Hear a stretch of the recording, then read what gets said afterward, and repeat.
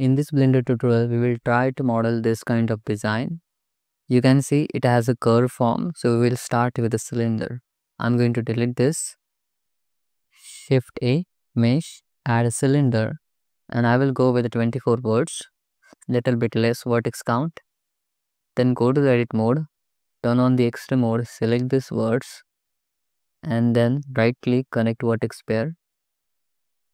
Then go to the edge mode and then Ctrl V and add bevel. Add one segment bevel and give the small bevel width 0.01. Then add one center loop cut here. Then go to the vertex mode or face mode and select these faces and move these faces along the x-axis. Then select everything, mesh, and symmetrize, take the symmetry. You will get this kind of form. Then select everything, S and Z, scale it along the z-axis like this. Go to the object mode, apply the scale. Then add a center loop cut and then Ctrl V, add bevel on it. Then select these face loops, turn on the extrude mode, select these faces and then use the extrude along the normal and extrude outside like this. Turn on this offset even and give the offset. Then go to the edit mode, select this corner edge and Ctrl D, add bevel on it. Press C to avoid that overlapping and then increase the segment here. Add a 4 segment bevel, shape factor should be 0.5. After that, we need to create right topology for it. Select these words and press M and merge them at the center in this way. Then use the knife tool and create a cut like this. Then dissolve these edges. Then select this edge loop and then Ctrl B and add bevel on it. Add a 2 segment bevel, shape factor should be 1. Then select these words and press J to connect them. Then select this edge loop and Ctrl B, add bevel on it.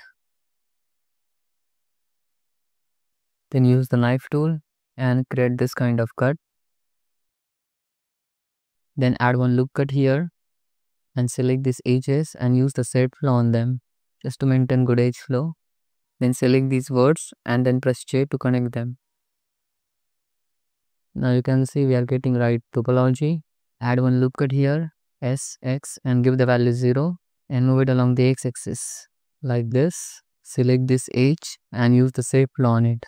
Then select this edge loop and Ctrl B, add bevel on it. Now select these edge loops and Ctrl B, add bevel on them. Add one segment bevel so you can get this kind of taper form. Then add 2 loop cuts like this. Then come to this side, use the knife tool and create cut like this.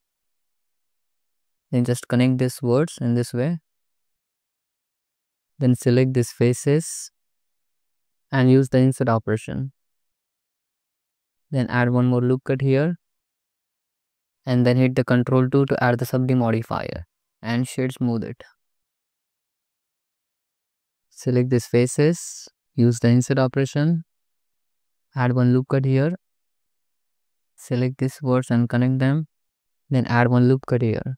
Then select everything, mesh and symmetrize, take the symmetry along the X, Y and Z axis. And then you can add few more loop cuts on the model to maintain the form. And you can create good topology here also. Select everything, mesh, symmetrize, take the symmetry. And there you go. You can see the topology and you can see the form. So that's it for today. Thanks for watching. If you like this tutorial, then hit that like button and subscribe our YouTube channel. Bye bye, see you next video. Take care.